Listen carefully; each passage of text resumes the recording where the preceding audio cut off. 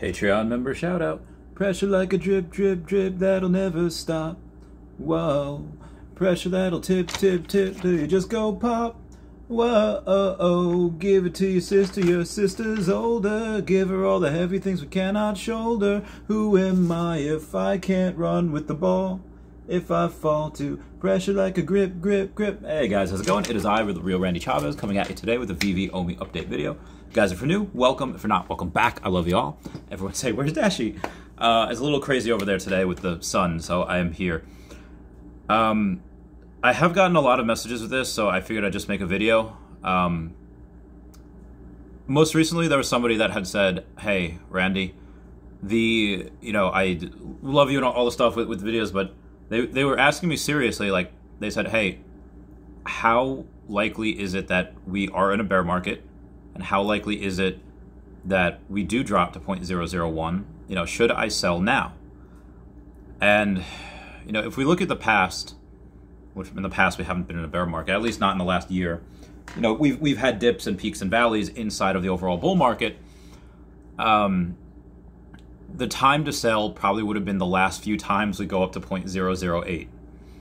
Because we've done that, 3 or 4 times by now?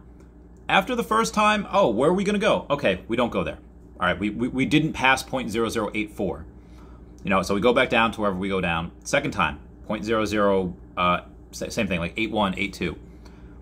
And at that time, okay, will we break resistance? Will we fall back down? Who knows? And at that time, we didn't.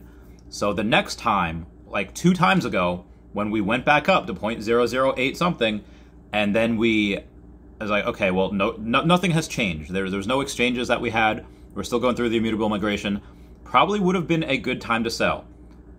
And then went back down. And then more recently, again, same thing. No exchanges in sight. And I'm not saying that that won't happen. For all I know, we could get exchanges in the next 2 weeks. It's very possible.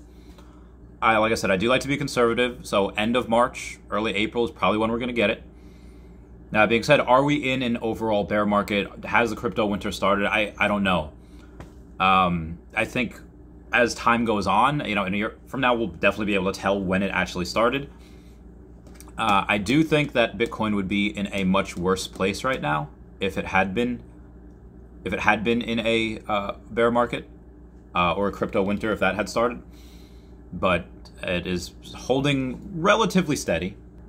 For Bitcoin, are we down from a few weeks ago? Yeah, absolutely. Are we down from a month ago? No, we're not. We're up from a month ago. So, like I said, I still think we might be in a bull market. But if we are in a bear market, should you sell right now? I would not. I think that in a bear market / crypto winter, most projects would go down 80 to 90%. A lot of them will fail.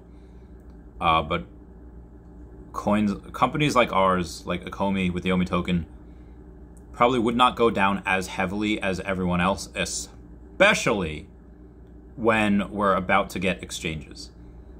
So even if we did go down, let's say we dropped 80% and we went down to 0.001, because we're at 0.005, 80% of that is 0.001. So if we are able to drop 80% and go down there, I believe that would only be up until we get exchanges, which again, whenever they start, again, it could be a couple weeks from now, it could be several weeks from now, I don't know, but we will get them. And when we do, how much more volume are we going to get?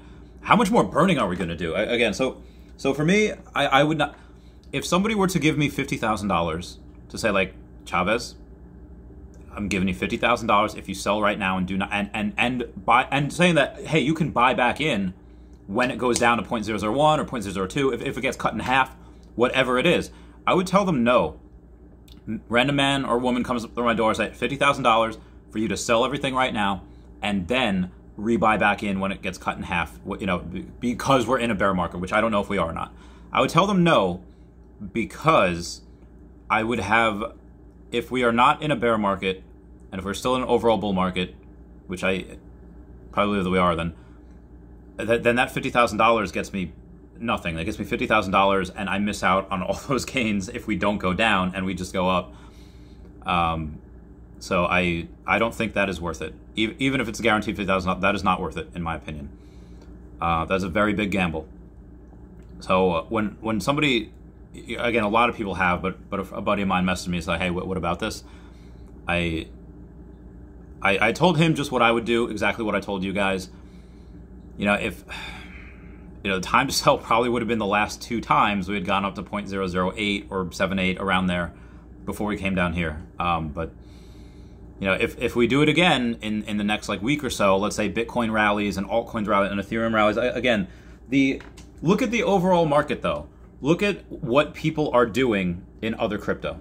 I mentioned this in my other video, but I think it warrants repeating here. Ether Capital Corporation announces additional 38 million of Ethereum staking.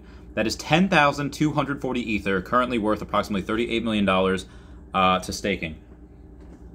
Big companies, they don't care. Now again, big companies can do this because they don't, they're not working paycheck to paycheck like a lot of us are.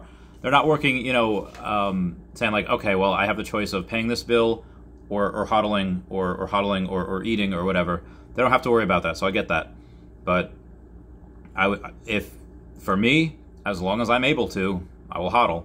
As long as I'm able to, I will not sell. Again, even when we go to 5 cents, 10 cents, whatever, I would only sell minimum amount just to pay bills, just to pay taxes, and maybe something for charity. But that's about it. I don't think it's worth it to be able to go and say to try to time the market. It almost never works. Some people can once in a while. Nobody can do it consistently. There are some people that maybe they've been right more times they've been wrong. Okay, fair point.